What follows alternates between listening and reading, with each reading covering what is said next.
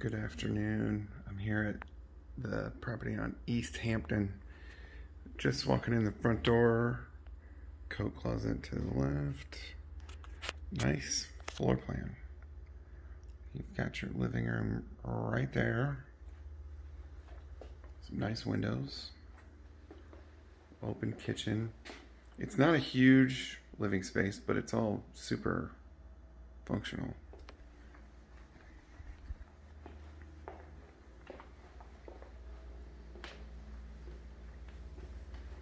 Has a nice little patio out there. The houses aren't super far apart or private, but a lot of new building going on. Bobcat working back there right now.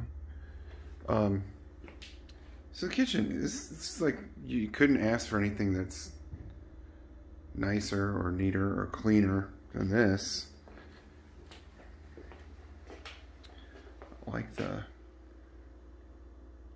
lights right there. That's cool. So, you know, from the kitchen, you know, it's all kind of fairly compact, I guess you'd say, but that's okay.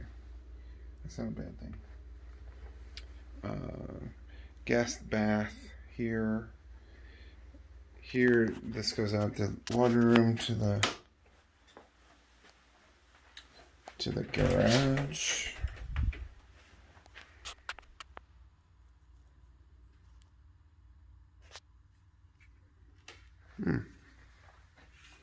You have a little extra space to the side.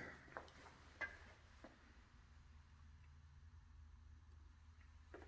was looking for a date on the furnace. I can't quite read what that is. But yeah, kitchen, or the garage. Pretty simple. Oh, you have a hose bib right there. That's cool.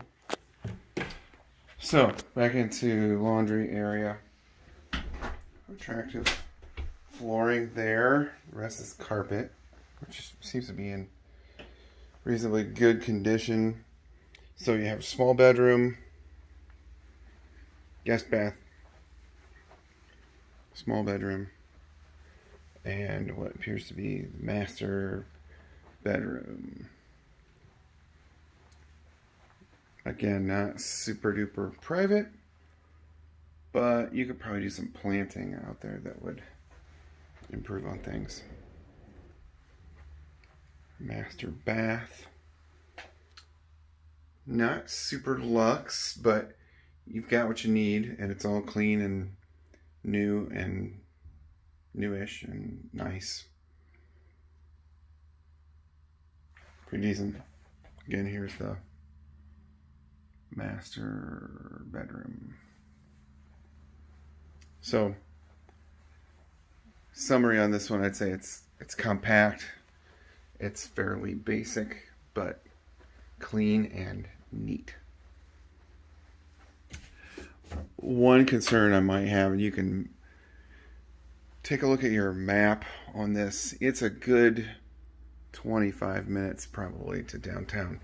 I don't know if that's on the high end for your commute, but this is really pretty here.